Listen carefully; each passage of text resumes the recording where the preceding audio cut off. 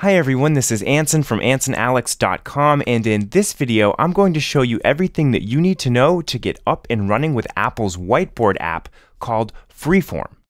Freeform is a whiteboard app that you can use to brainstorm for projects, create mock-ups and layouts for newspapers and magazines, and just use to collaborate with other users. You'll notice that you can share in Freeform. And if you use Freeform on iPad or iPhone, you'll notice that you can use your stylus and you have a number of different options for how your pen strokes come out inside of Freeform. So you can get very, very creative. I am going to be demoing Freeform here on macOS. So we don't have all of the stylus options that you would have on iPad, but everything else is almost exactly the same.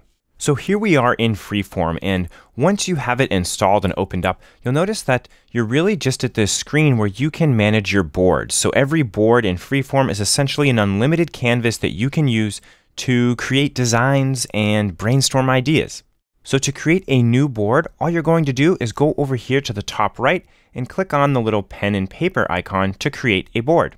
You'll notice that a blank canvas shows up, and as we expand our work in here, the canvas will expand with us, and it's essentially unlimited. So let's take a look at all of the different options that we have here in Freeform. First of all, it's a good idea to give your canvas a title. So we can go up here to the top where it says Untitled, and we'll just call this Test Board. Now from here, we have some different options at the top for inserting information and graphics and objects into our board. So the first one is to insert a sticky note. So this is always good for guidelines and tips for people who are going to be using this document. So we could just double click in here. You'll notice that we have formatting options down here at the bottom. So we have bold, italics, underline, alignment. We could actually do lists right here within the sticky note. And then we have our font size. So I'll just go ahead, and I'm actually just going to copy and paste because I already have a guidelines note written out that I wrote earlier. So we'll just paste it in there. It'll be a little quicker for all of you. And so you'll notice that we now have this sticky note that we could drag around. You'll notice that I can even change the color of the sticky note if you don't like the classic yellow. So that's pretty useful for telling people how to use the particular document that we've maybe shared with them.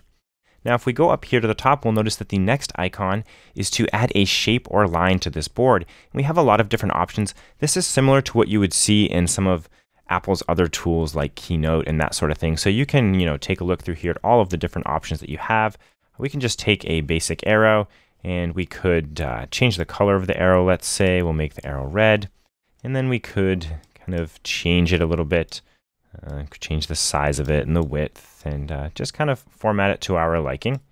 So that's, a really nice feature. And notice that as we move objects around here in Freeform, we have these ruler lines that are appearing that help us align things. So as I move this left and right, you'll notice when that yellow line appears, it's telling me that it's now centered with the sticky note below. So as we start to add objects, we can make sure that they're all the same distance apart and everything. And that is a feature of a lot of the Apple apps like Keynote and Pages that is really, really useful and just really helps with design.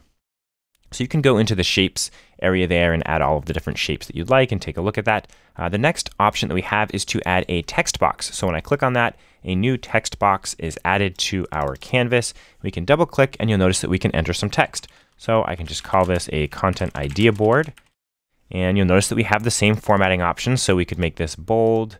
We could increase the font size to say like 48. I could change the font color if I wanted to. And we can move it over a little bit.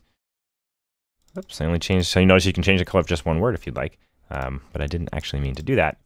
So there we go, and notice again, I have the rulers as I move it over, so now it's centered with the arrow. So another great feature of these Apple design products. If we go up here to the top, we could take a look at the next icon, which is adding a photo or movie to the board. And you'll notice that we can do it via photos or videos that we have on the computer. We could add it via link, or we could actually take a photo or scan a document right now. And if we've created a sketch, we could upload that right up here so we don't have to re-sketch it here in Freeform.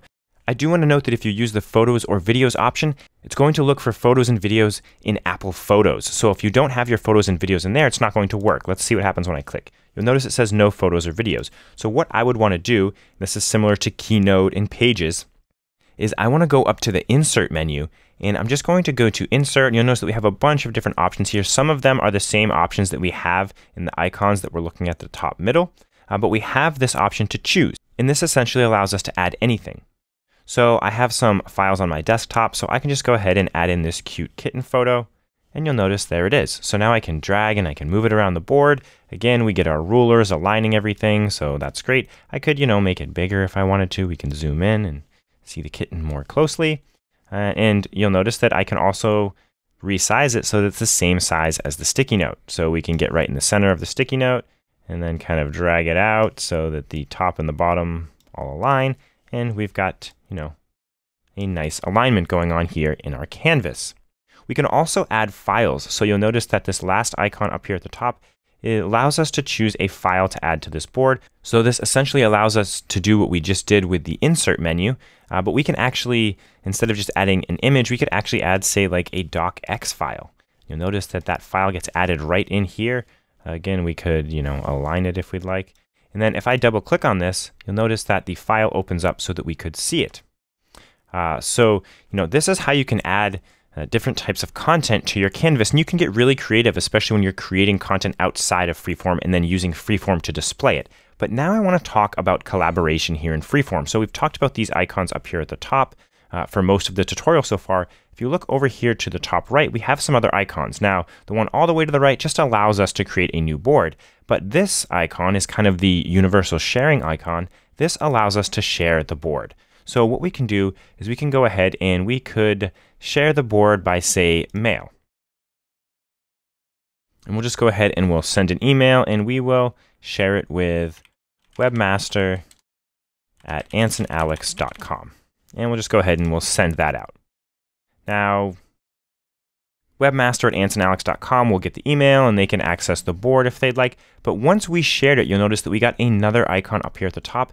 And this is kind of like our collaboration button. So now that we have other collaborators with this canvas, we could go in and we could send a message to them. We could even do an audio or video chat right here from within Freeform. So this is a great way to collaborate with team members. You'll notice that we can also click on this option that says Manage Shared Board. And from here, we can manage the permissions of people that we've shared the board with. So we can give it general permissions down here at the bottom and decide whether we only want people who are specifically invited to have access or anybody with the link. And with those permissions, do we want them to be able to make changes or only view the document? Now, alternatively, we can go up here and we could go over any particular person that we've shared it with, click on the three little dots to the right, and we could change their permissions here. So notice I could give them just view only permissions. And it will go ahead and change their permissions. I could remove access from here, all sorts of things like that. And so this is how you can manage who has access to your files and what they can do once they're inside. So again, this is a great way to collaborate with, say, like content idea boards, or when you're storyboarding, or if you're just, brainstorming a new project, some business development, if you are creating logos and you're looking at color schemes, that sort of thing. I did mention it briefly, but notice that we have all of these menus up here at the top that are similar to other Apple design apps. So we have the insert menu, which we looked at. We have the format menu. So this is where you can change font and text up here at the top. We can arrange things. So you'll notice that if I take this kitten image and I drag it, say, like over the sticky note, it overlaps it. But we can arrange things here, so I could actually send this to the back. And you'll notice that it now goes behind the sticky note. So you can do that by right-clicking, as I did right here. And you'll notice that there are a number of other options when you right-click on an object here in Freeform as well. So that's definitely something to take a look at. But then you can also go up here to the Arrange menu as well if you'd like.